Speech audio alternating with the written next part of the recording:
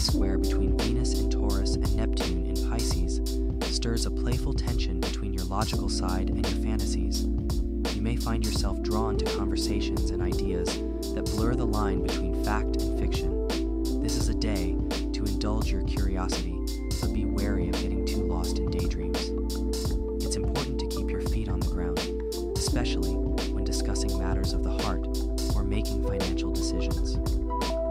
Use your adaptability to navigate through these mixed signals by asking